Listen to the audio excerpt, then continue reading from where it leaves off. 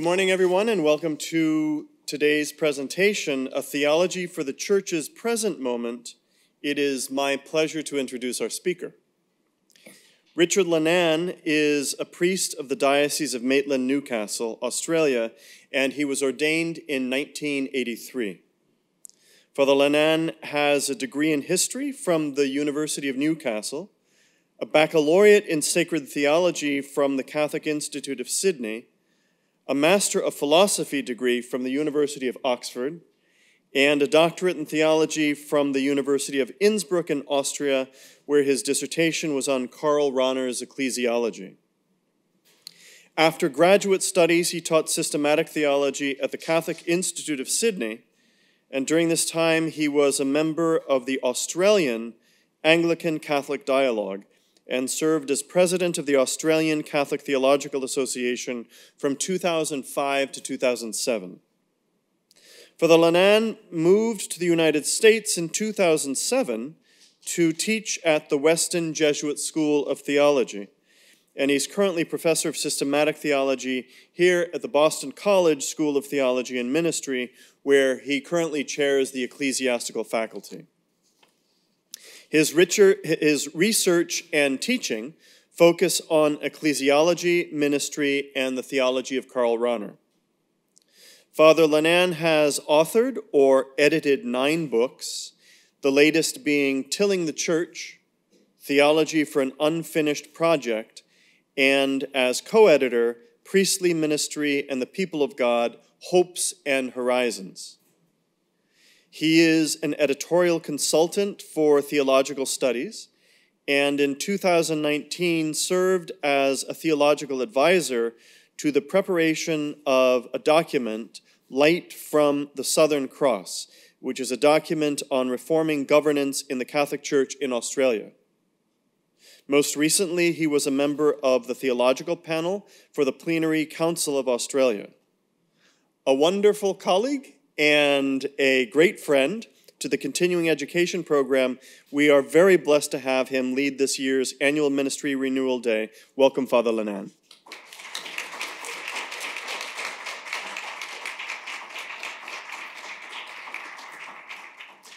Good morning, everyone.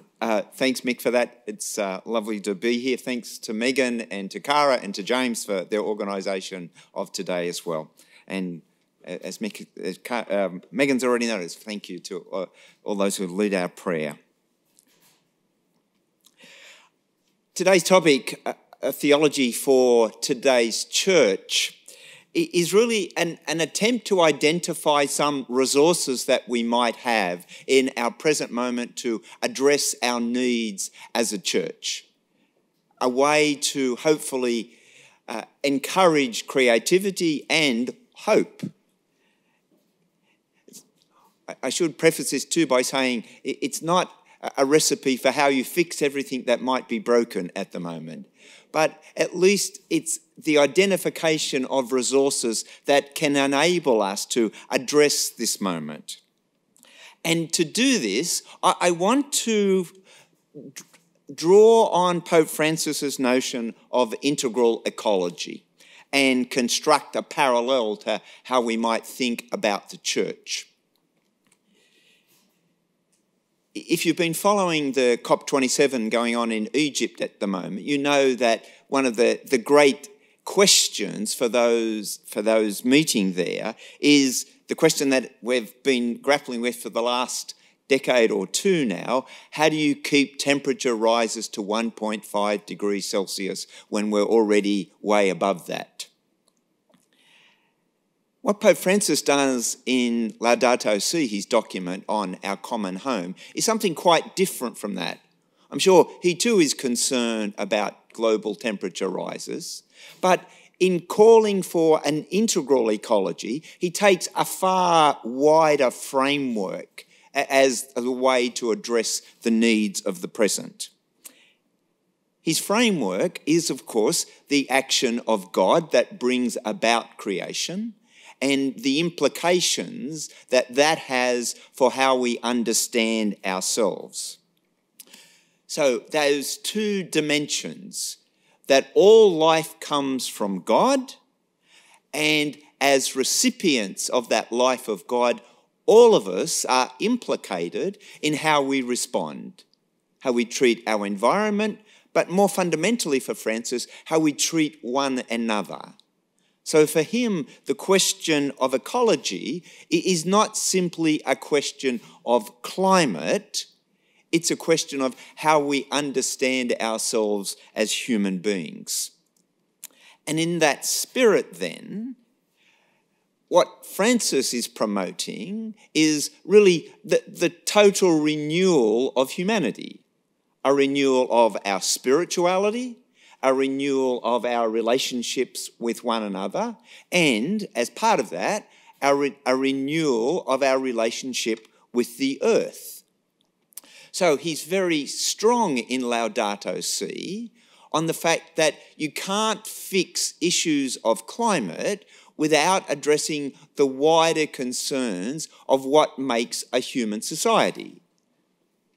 Health policy, housing policy, education policy, where you locate factories, where you locate power plants, where you locate roads, so that there's a need to listen, he says, over and over, to both the cry of the earth, but also the cry of the poor. So an integral ecology is an attempt to do both of those things in a framework constituted by recognising the whole of life as God's gift, by recognising that we're called into relationship with all that shares with us God's life. So in light of that, what I want to do is to see if we can construct an integral ecclesiology, an integral approach to thinking about the church. So this is me, not Pope Francis, but I'm happy to license it to Francis if he's really interested. So I think an integral ecclesiology needs to do a number of things.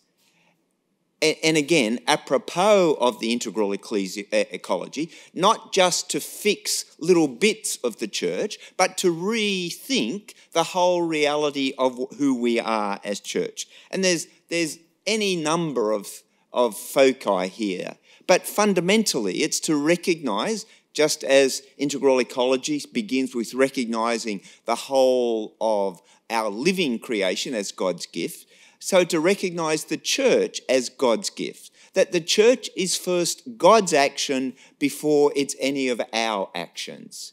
It's the work of Christ and the Spirit living with us. And that has implications for how we are. It's not God fitting into our structures, but we being transformed by responding to the life that we have from God. And part of that is this willingness to be a self-critical community, not to take for granted that we are automatically doing what God wants us to do. It's then to look at the constitutive dimensions of our life together as church: communion, worship, mission, our tradition. How do we go on being nourished by all of these things that are part of this one presence of God in who we are as a communion of faith? And this is an echo into synodality that I'll talk about at the end this morning, to recognise that all of us have a contribution to make here. That this is not just a work for some members of the church. It's not just a work for those in authority. If we're going to have a renewed church, it requires the engagement of all of us. And just to summarise that into more concise tasks, I think there's a series of interrelated tasks that we can identify here. This one might sound so self-evident as to not be worth thinking about, but I want to make the case it's important we go back to the very basic issue. What are we talking about when we talk about the church? How do we understand that term? I'm forever haranguing my students to be really conscious when they use the term the church of who are they including? Who's not included when you use that term? And do you use that term in a way that even includes yourself? Or is the church always somebody over there rather than us?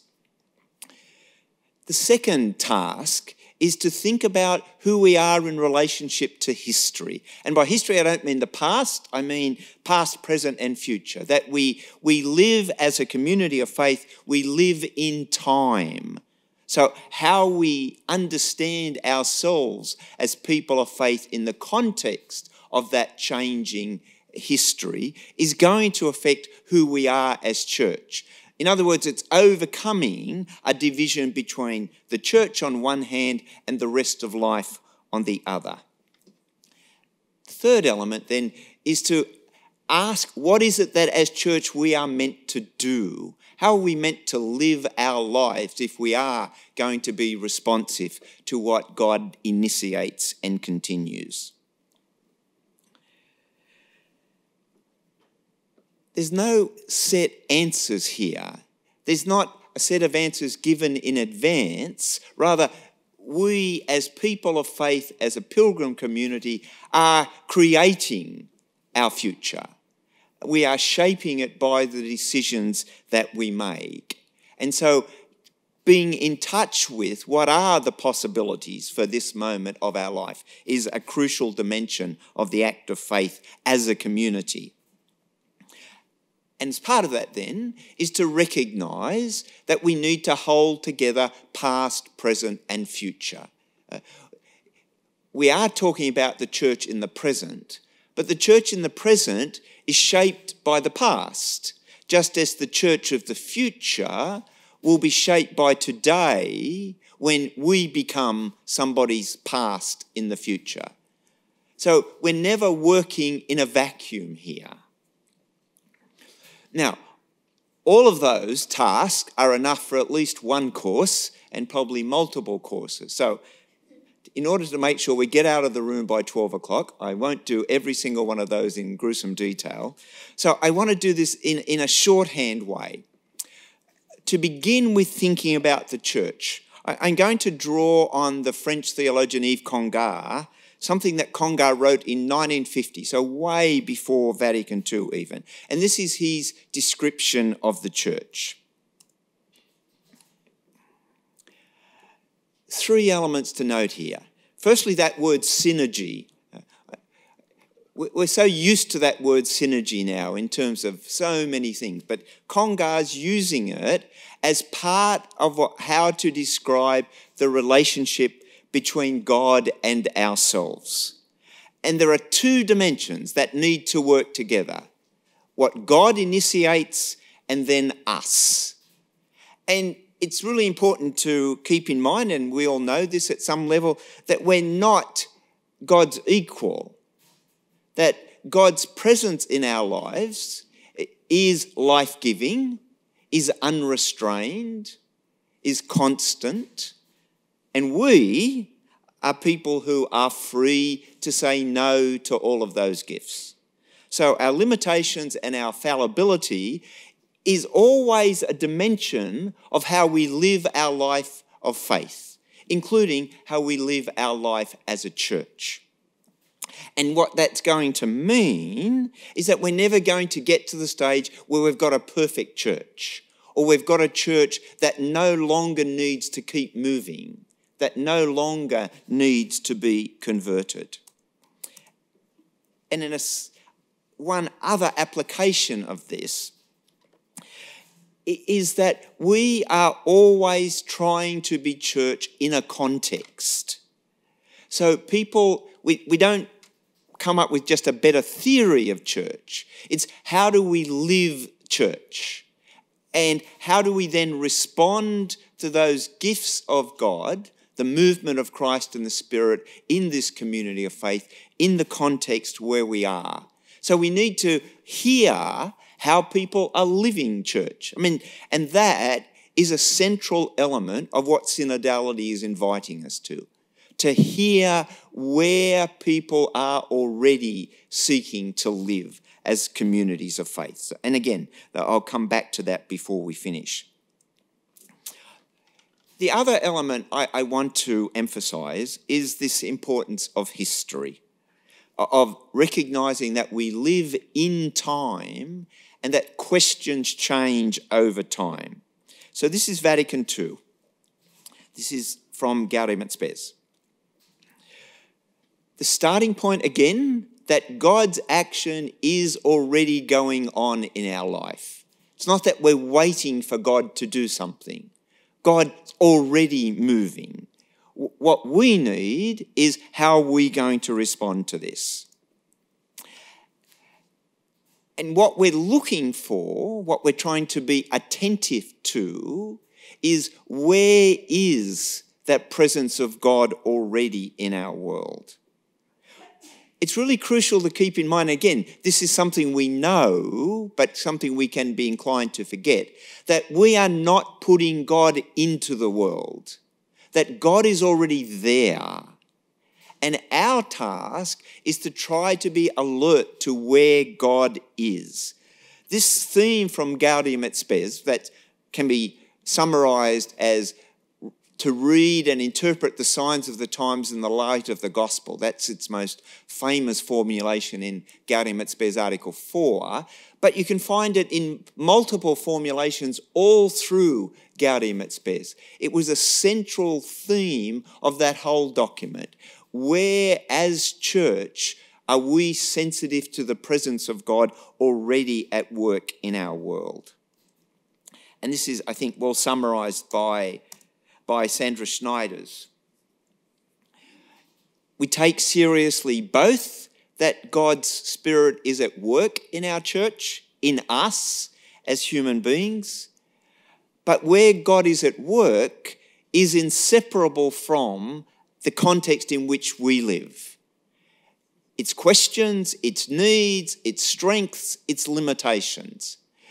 In other words, God doesn't choose to be at work in only a much better world than the one we happen to have. God chooses to be at work where we are. That ultimately is the message of incarnation. That incarnation doesn't come about under a perfect set of circumstances.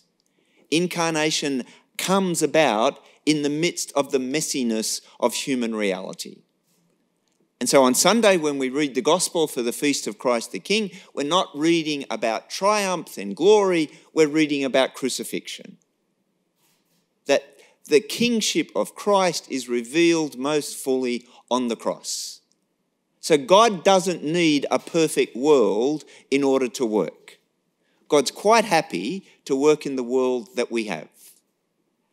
And our task is, again, this is not a sort of resignation where we say, well, there's nothing we can do. It's rather the very opposite. It's rather recognising where God is already present and asking how we actually build on that presence of God, that gift of God's liberating grace. So a couple of things that I will end with this part on with questions for you to think about together there. Namely, does everything that we do as church, does it actually reflect the good news? Do we, in other words, embody what we say we are about? Now, at any given moment on our history, of course, we're always going to be somewhere along the spectrum of yes and no. But we also need to keep stopping and asking these questions rather than just moving on to the next thing.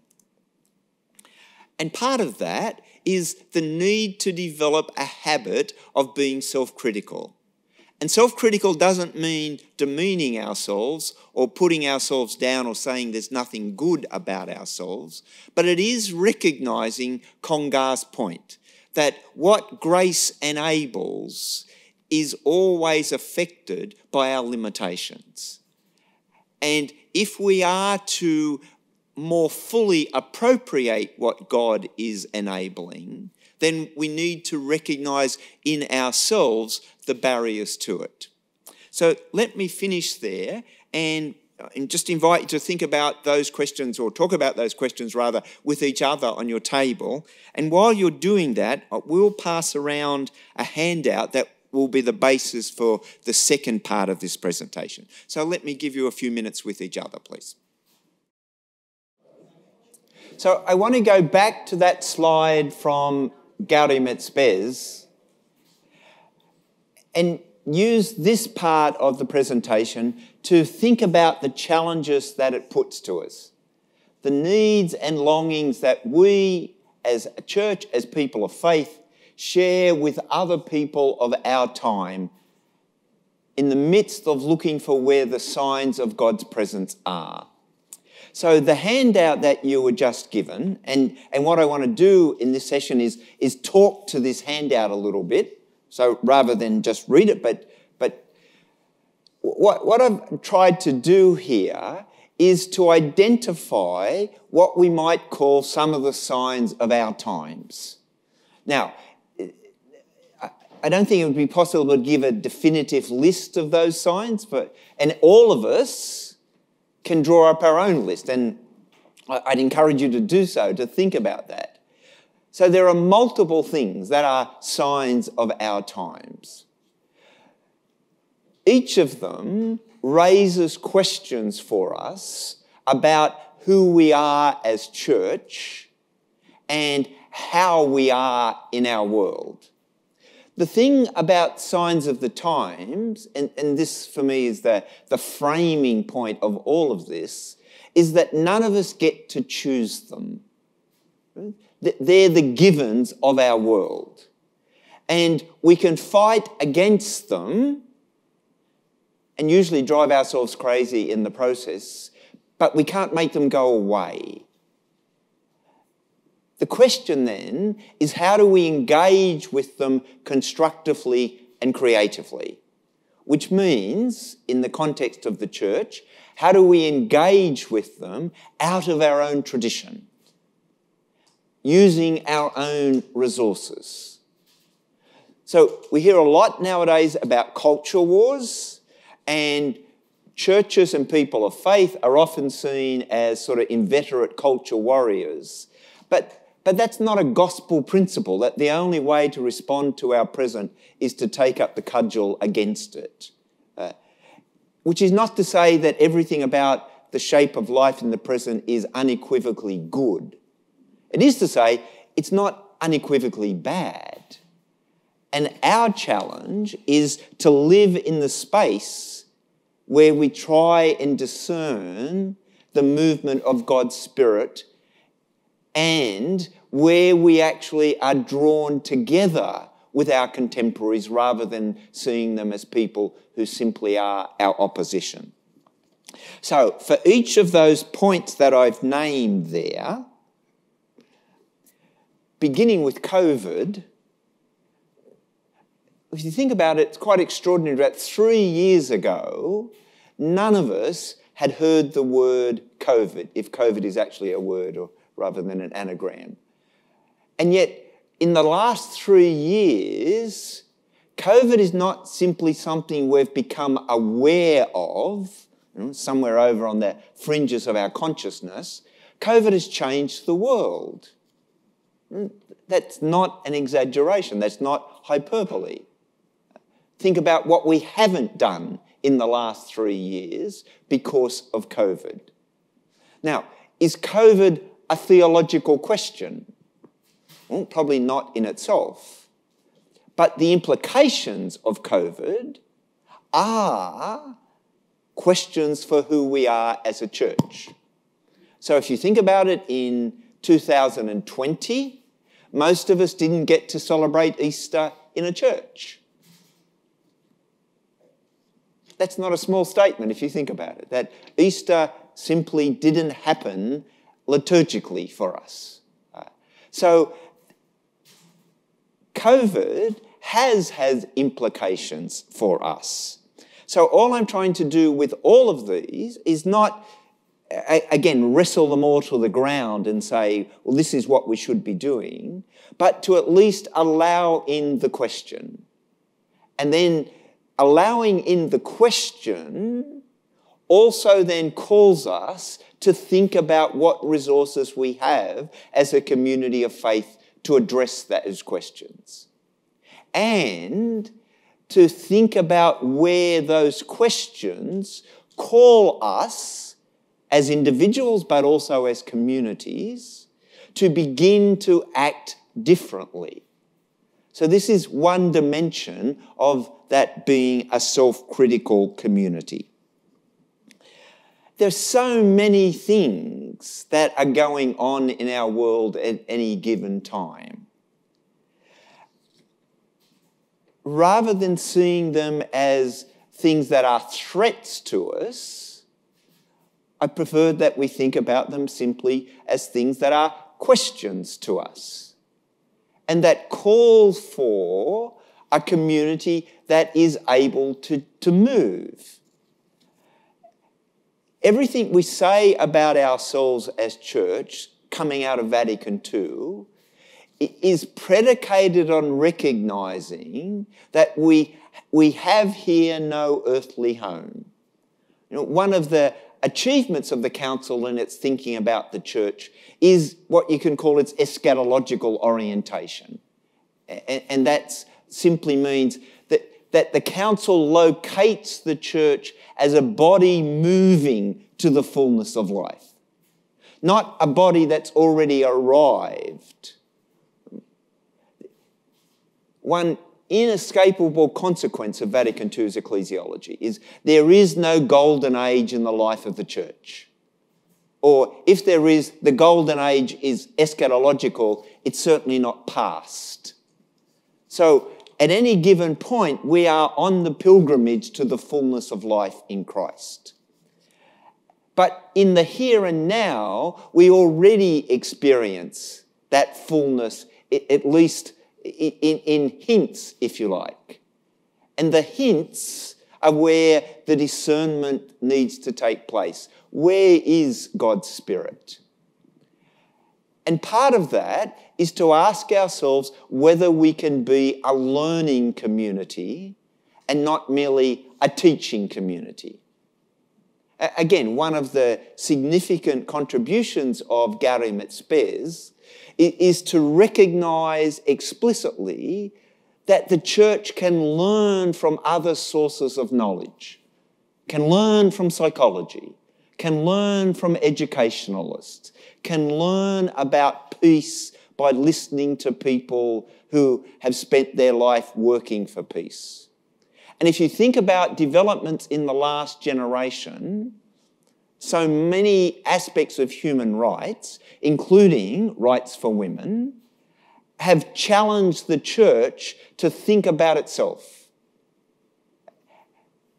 I mentioned earlier about Francis and ecology, which a movement he's embraced and has come to be a leader in particular ways.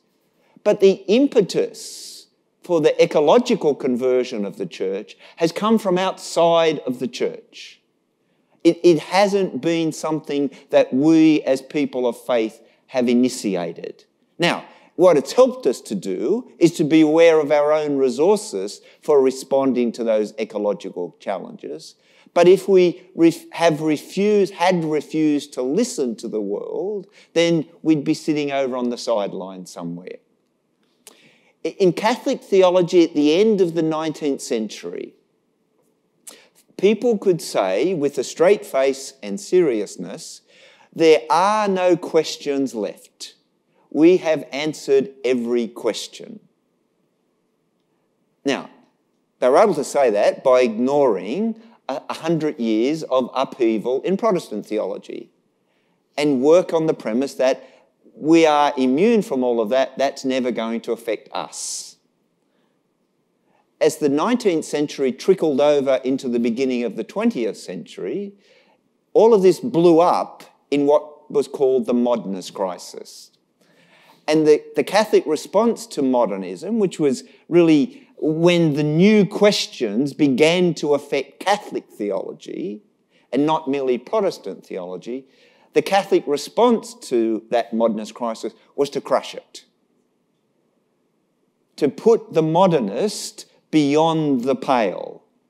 And that shaped Catholic theology for the next 50 years. It didn't mean people stopped doing creative theology. It simply meant they had no permission to do creative theology, and they were in trouble if they did it, or at least if they did it and got found out. So we're paying a price in lots of ways for even our immediate history where this is not what we've done together, not what there's been encouragement to do. I mean, and it's not as if those discouraging attitudes have gone away completely either. But nonetheless, we are in a new situation. And that one of the tests for us that's represented by these points, I think, is whether we as community of faith are willing to engage positively and creatively with our world rather than to situate ourselves on the margins of it. Now, clearly, what Pope Francis is doing is advocating that we do not stay on the margins. He wants us to go to the margins, if you like, in a positive sense, not to marginalise ourselves by disengagement. Engaging in these questions is challenging. There are things in there that don't fit neatly onto a lot of existing models of how we are church together. The question for us is whether we can make the act of faith that the Spirit can be found in the midst of all of this. The missiologist, the theology of mission, John Fuhlenbach, who's a German divine word missionary, has this wonderful expression I really like, that as Christians, our task is to sniff out the presence of the Spirit in the world beyond ourselves, to sniff it out. And to do that, we need to develop our own sensitivity for what the movement of the Spirit looks like. So we need to keep being grounded in our own traditions, our own history of where we have or have not responded to the Spirit, and learn to look at our world through those lenses. There's a wonderful German expression that I like that is a Fingerspitzengefühl. It's one of those super long German words. And a Fingerspitzengefühl is the feeling at the tip of your fingers. And the whole idea is it's about sensitivity. I always think about old black and white gangster movies when they're cracking a safe, and you have to sandpaper the tip of your fingers so that you can feel the tumblers click into place. It's much easier now in today's heist movies. They just put an electronic device and it decodes the safe. It takes all the fun out of safe cracking, I think. But anyway, but it's developing a sensitivity to the movement of the Spirit. And you develop that sensitivity, we collectively develop that sensitivity by being people who ourselves live out of that Spirit. So that Francis says in Evangelii Gaudium that we don't hear the voice of God as a stranger. If we are people created by grace, then God's voice is the natural voice for us. But we need to develop a sensitivity to be able to hear it. And as we do that, so it becomes more possible for us to recognise where that voice is already being spoken in our world beyond ourselves. So,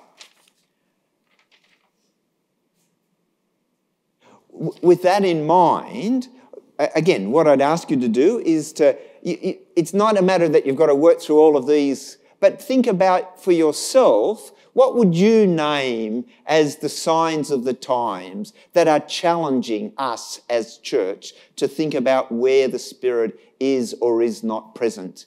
And what are the implications that you would see in terms of how we are to be church together? So, over to you. So this session has as unwieldy a title as I thought I could come up with.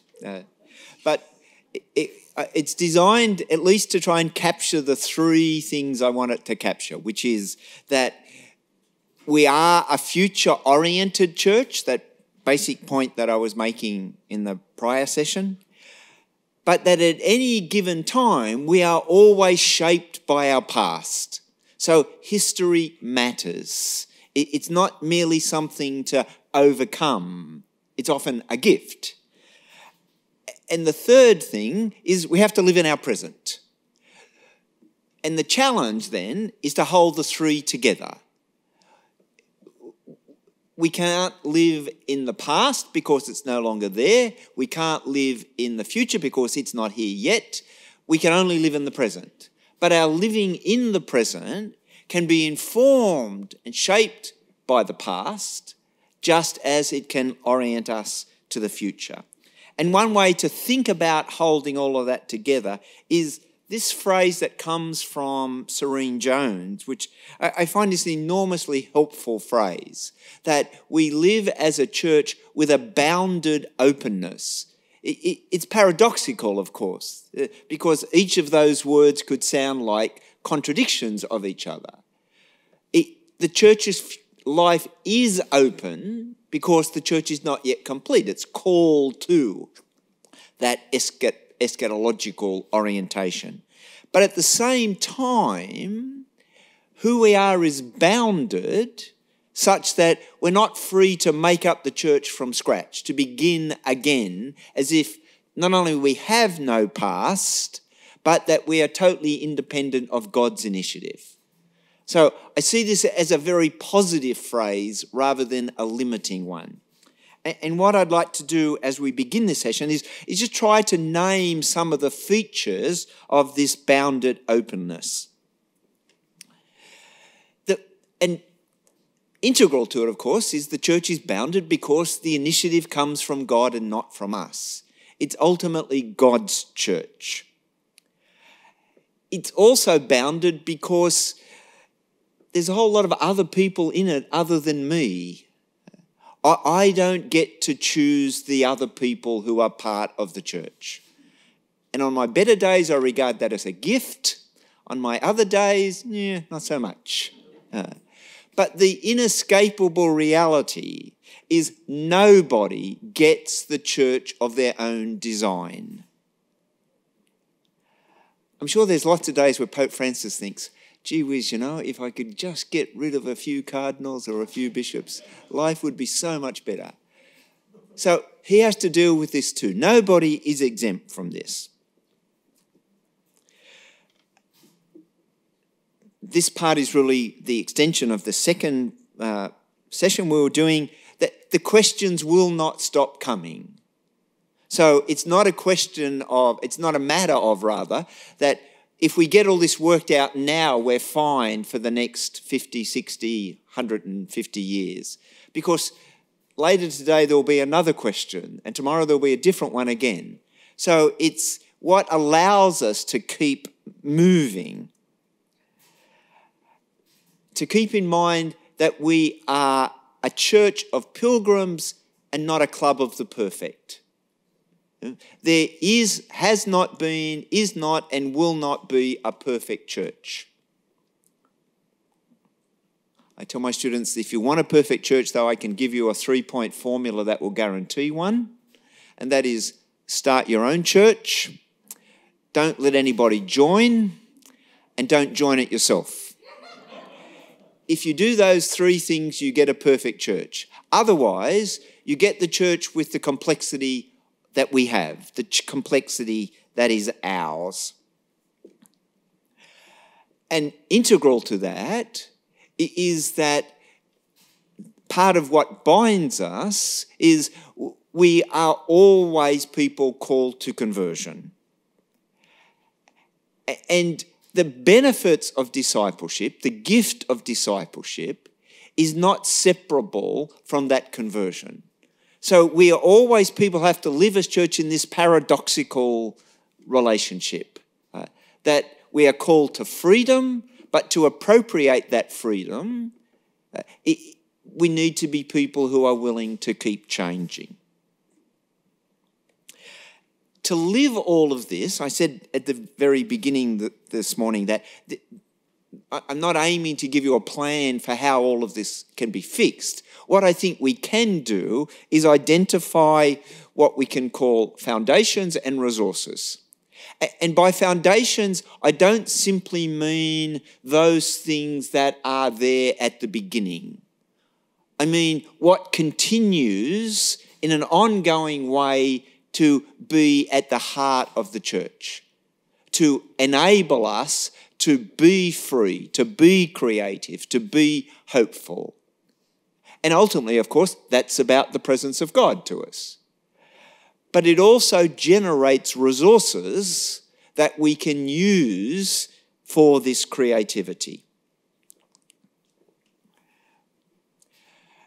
Part of it is to recognise that as a church, we are a living reality.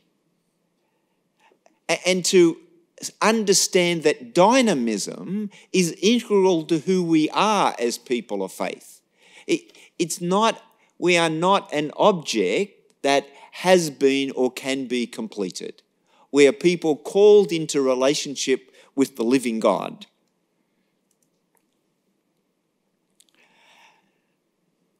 The single largest resource that we have as a church is one another. The gifts that we have as a baptised people. The challenge there, of course, is how do we appropriate that gift? Again, that leads us to think a little bit more about synodality, which I'll do shortly. But to recognise that there's no group in the church who are there to consume what somebody else does. We are participants, not consumers. And so the well-being of the church is going to depend on our capacity to access the giftedness, the life of the Spirit in all of us.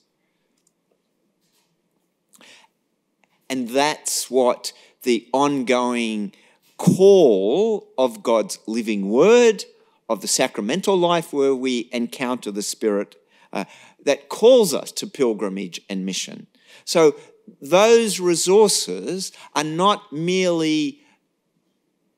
merely belong to a point of our history. They're our constant resources that we can draw on.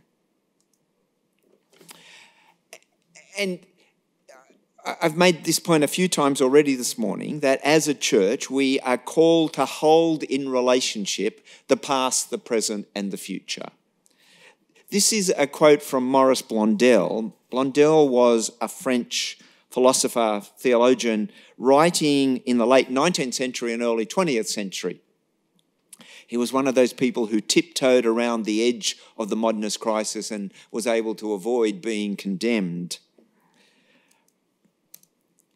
This is something he wrote in 1904. With the help of the past, the church liberates the future from the unconscious limitations and illusions of the present. It doesn't canonise any one period of history.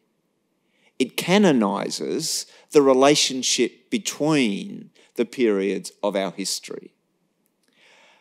What's most challenging about this quote, I think, is the last phrase, the unconscious limitations and illusions of the present. Because at some level, I think there can be a sense where we say, oh, hang on, he's got that wrong. It's the past that had limitations and illusions. We've grown out of those.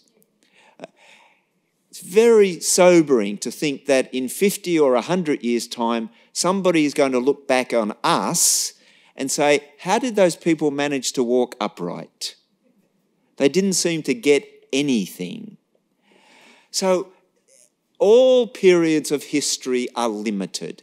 Doesn't mean they have nothing to offer, but we have to be humble enough, I think, and part of that humility is not just recognising our limitations, it's recognising the ongoing pilgrimage, that we are not at the end of this. And to try and name briefly what can help what can contribute to this ongoing pilgrimage, I think there are a few things we can identify.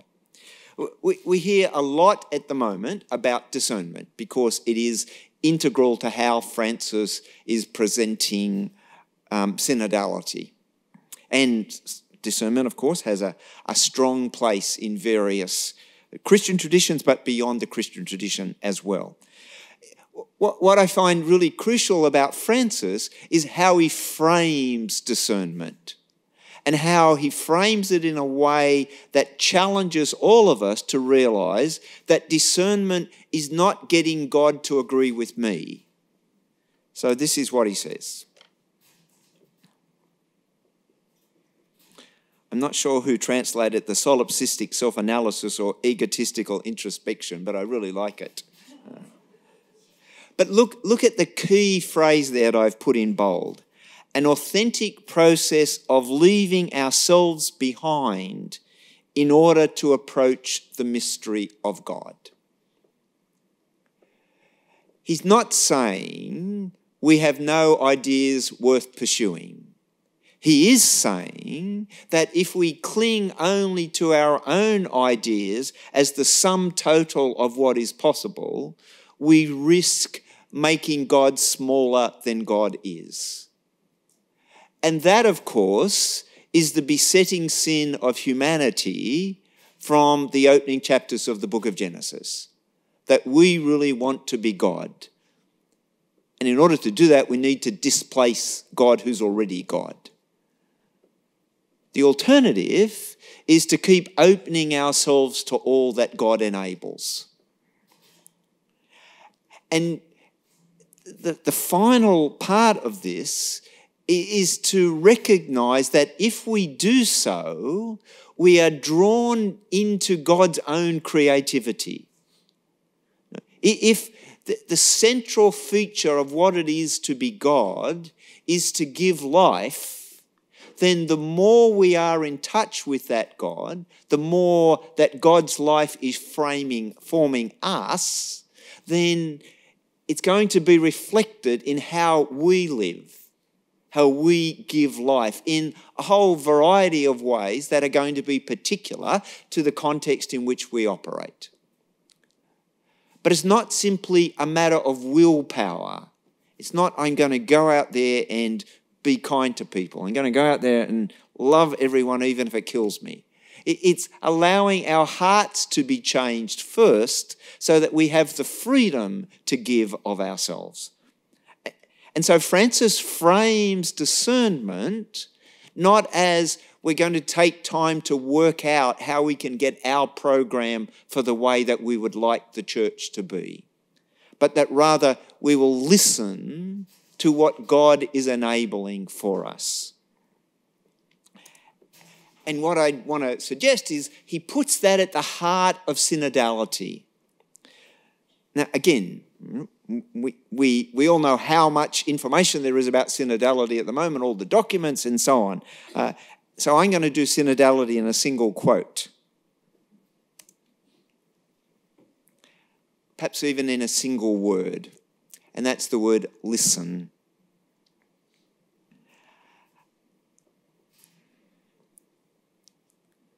And the listening requires the recognition, requires the recognition that we all have something to learn. That unless we listen, we're going to be less than what is possible. You know, one of the great gifts of my life in the last couple of years has been being part of the Plenary Council in Australia.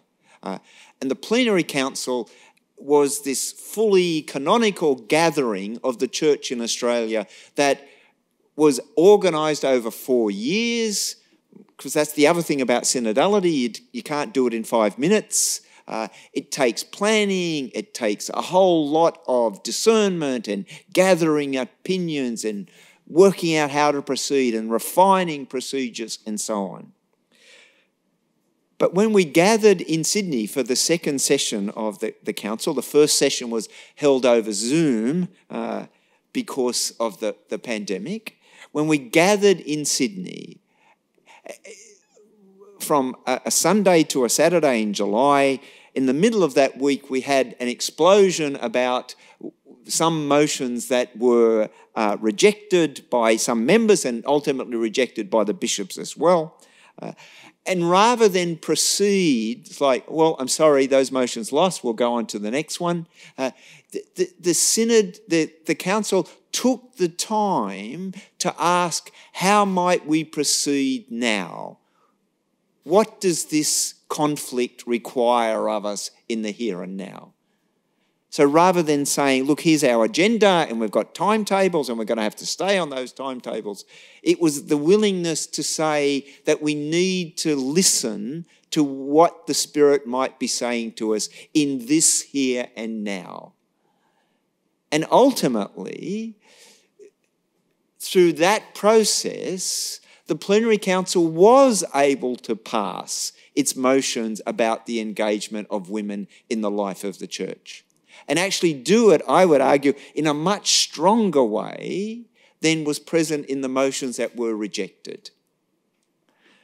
I think the most powerful text of the New Testament is Acts 15, where they come to that conclusion that these decisions have seemed good to the Holy Spirit and to us. At one level, that could be the most arrogant statement in the history of the church, that we're saying the Holy Spirit has agreed with us. But that's not what they're saying. They're saying we've come to recognise that this is the movement of the Spirit. And that, I think, is what synodality it tries to express at its best. That it begins with the openness to listen to the Spirit, the openness to be converted, and then to hear where the wisdom of the Spirit might be in everybody's voice. And then move that towards how you do make decisions that can be embodied in the life of the church. And I do think, unequivocally really, that that's what the Plenary Council in Australia was able to do. And just to underscore the importance of that, this is Francis on the urgency of listening. This is from his document on young people in the church, Christus Vivit, that came out of the Synod on young people.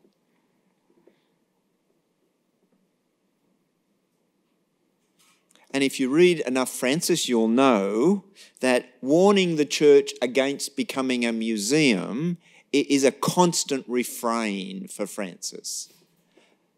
That there's no virtue in simply being a collection of old things. So over and over in Evangelii Gaudium and in his other works, he says it's not a matter of preserving something that is beautiful simply because it's old. If it no longer serves our mission, if it's not encouraging us to be open to conversion, if it's not helping us to be aware of the mission, then it's lost not its meaning, but its living, its capacity to give life to who we are as a church.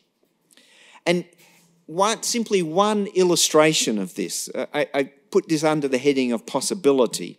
Now, there's lots of things you might want to think about in terms of what are the questions that we face as a church in terms of our inner life, not just our mission, but even our inner life, how we relate to each other and so on. Because what I think synodality is raising for us, and it's where it's really important that we recognise that synodality is not a silver bullet that's going to fix everything. And in fact, in the short term, it's probably going to exacerbate some of the tensions. Because if we've had a long history of not really listening, that the struggle to listen is really quite grueling. And particularly to do it in an environment of social media and so on, where it's much easier to condemn than to listen.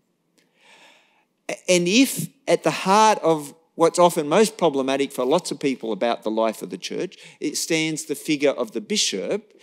I find fascinating how Francis thinks about his own ministry as bishop. And he gives three possibilities in this. This is from Evangelii Gaudium.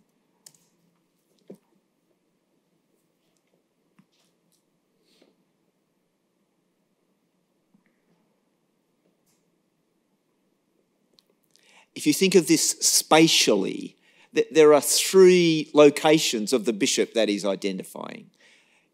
Out in front, calling people on and encouraging them.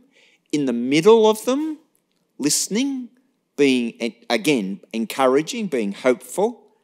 And then third, which is the one that I find most fascinating, following, allowing himself to be led, allowing the flock to strike out on new paths. And significantly, he prefaces that by that phrase, above all. Now, that's not probably for most of us the above all that we would put as the role of the bishop. We're probably most used to the first one, or at least a variant on the first one. Whereas he's saying what we are called to be as church, what ministers in the church are called to be, and more explicitly what bishops in the church are called to be, are not the ones who simply make all the decisions, not the ones who don't need to listen because they already know the answers, but rather the ones who can gather all that's been listened to and encourage the gifts of all of the baptized. It's a very different model for not just a lot of theologies of the episcopate, but for much of the practice of the episcopate, both in the past and even in the present. So, to bring all this to an end, I'll give the very last word, not to Pope Francis, but to my friend Karl Rahner, on this, the nature of a continuing pilgrimage. We come from a beginning that we ourselves did not initiate. We plod along like pilgrims on a road whose end disappears into the incomprehensibility and freedom of God. We are stretched between heaven and earth, and we have neither the right nor the possibility of giving up either one. That's a recipe for living in the space where we are, while recognising that that space is defined in part by where we've come from and where we're going to.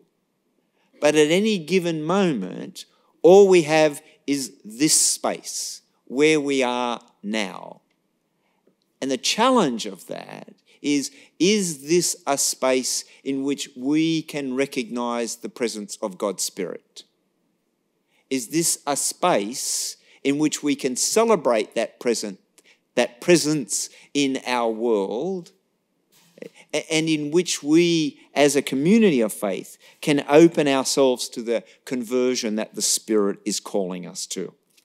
So I'm going to finish there. I'm going to give you a few minutes with each other just to talk about some of the things we may have done in this last session, and then we'll take the last 20 minutes or so for questions. But can I hand it back to you and just to talk to your neighbours for a few minutes, please?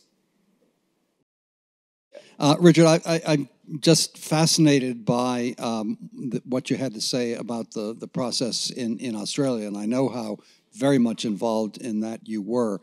Can you expand a little bit more on that and maybe help us understand why the process worked as well as it did in Australia and seems to be stalled here in the United States?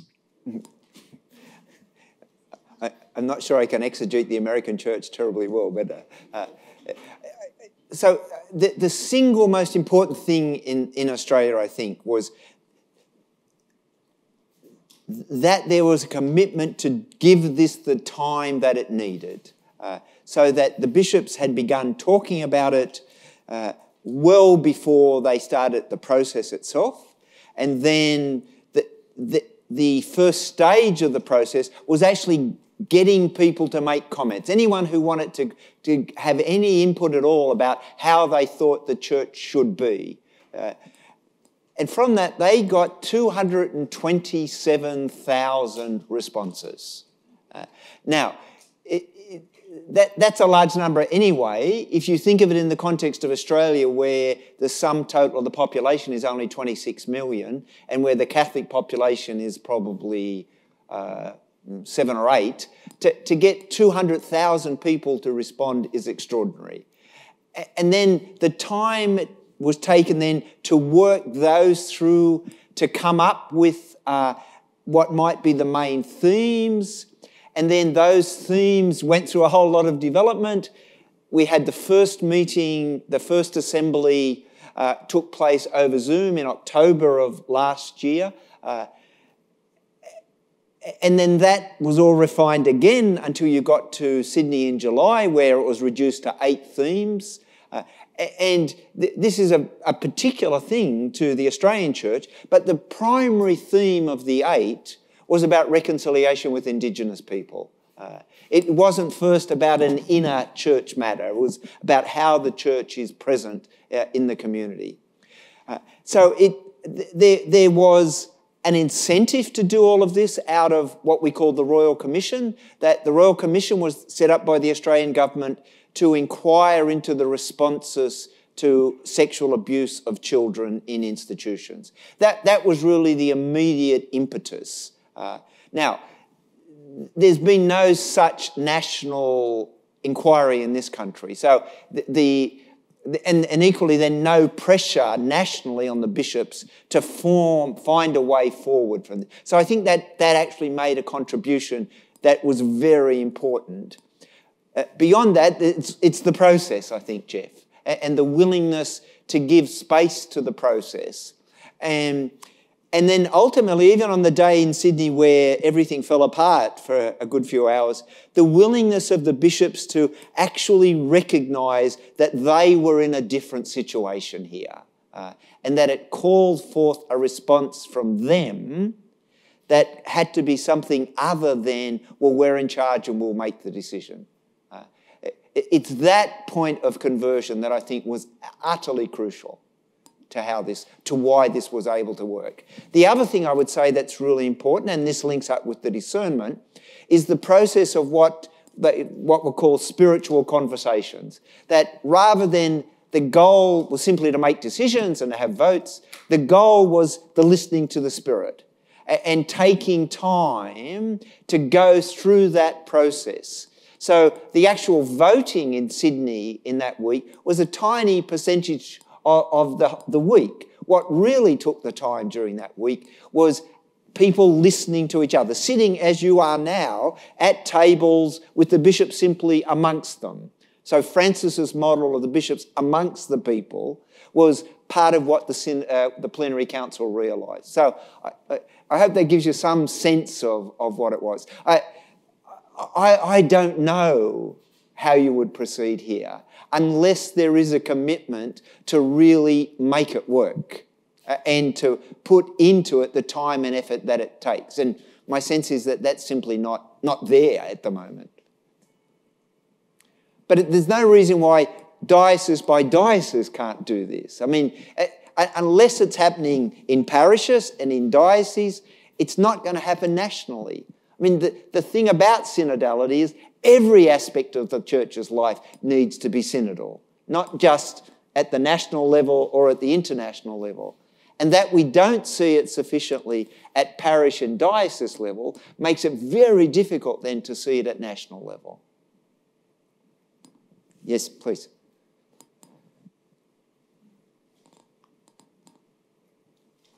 Thank you. In relation to synodality again and this reciprocal listening within the church, let me ask you an ambitious question. If you were Pope Francis, after listening to the Patriarch of the Eastern Orthodox Church in relation to the war in Ukraine, from a practical perspective, after reciprocal listening, what would you do? Yeah, that's fine. No, thank you. I can understand why the history of Vatican diplomacy is such that you don't directly engage. I can understand why there's pressure to do so anyway. I think that's one of those dilemmas where you make a decision and you have to live with the consequence. whether you then have to revisit the decision at other times, I think that's also important. So you might say, this is the decision I would make now, but it may be at a different point I need to make a different decision. But I'm prepared absolutely to grant that these things are horrible binds that none of us want to be in terms of making those decisions.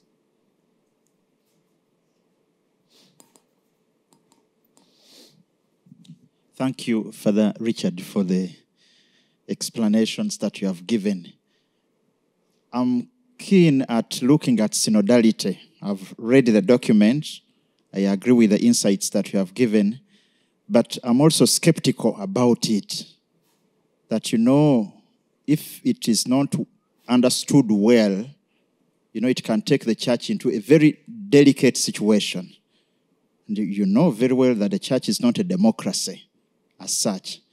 And so, how do you look at, the insights of Pope Francis alongside the heritage of the church and alongside, the temptation to lead it into kind of a democracy? Thank you. Thank you. If you begin with the recognition that the gift of the Spirit in our baptism empowers each one of us to contribute to the life of the church, then I don't think phrases like "it's not a democracy" in the end are terribly helpful, because they suggest that what we're going to do is simply vote about everything, and whoever gets 51% is going to win, no matter what the issue is. I think if you locate synodality in the context of discerning the movement of the Spirit, and if everyone engaged in this enters into this as people needing conversion rather than as people who are lobbying for their own preferred outcome, then I think you change the framework for how you think about it. As I said, though, in answer to Jeff's question, unless we have practices to show how this works, then we're going to perceive it as it's a dangerous thing because people are going to vote to, increase the number of persons in the Trinity, for example, irrespective of what the faith of the church is. So I appreciate the dangers. I appreciate, the history of conciliarism and everything like that. But I also appreciate that if we're really open to the Spirit and understand that not just as a romantic notion, but the implications of that are very concrete and specific, including our need for conversion, including our willingness to think about how we view the practice of ministry and the practice of authority, and are open to all of that, it actually will change the church in an absolutely positive way. Not in a way where I can say, these will be the outcomes. It's not that. But rather than the church being simply a top-down body, which is what Francis is trying to shift away from, we will learn there are other ways of being church that preserves the faith, that preserves the mission, and that also can lead us in new directions. I think we need the practice to see it rather than thinking of it simply as a theoretical construction. And that's why I think for me, the example of the plenary council is so powerful, because I saw it work. I saw what was possible without threatening the unity of the church, without threatening authority, without threatening ministry. And that's what we all need. We need to see how this is actually embodied. All right, we have a couple questions from the Zoom audience. The first one says, I'm not sure I know how to be a collective presence, to think collectively, and that may be a result of our individualistic culture. Would you have any pointers in that area? Practice. again, if this is not merely a theory, but a way of being, it's not going to be immediately explicable simply as an idea. We need to start doing this at every level of our life. I mean, that's where I think there's so much concern about synodality, simply because we have so little experience of doing it. The more we have experience of the willingness to be open to each other rather than I want my side to win, the more there's a sense of I can learn by listening to you, then I think it does become more possible. But unless that happens, and happens on the ground, then it's all just going to seem impossible, I think. Great, thank you. Another question here. Do you think that some of the challenge we have is our repetitiousness? I don't mean tradition, but like there's something in the woodwork that we would necessitate breaking down in order to try something new. I think for all of us, that phrase, well, we've always done it this way, can be quite insidious to the willingness to try something, to be open at least to questions. My sense is that the repetition can be disrupted not by forcing people to do something different, but by encouraging people to question it, to question whether there are other options, whether there are other possibilities.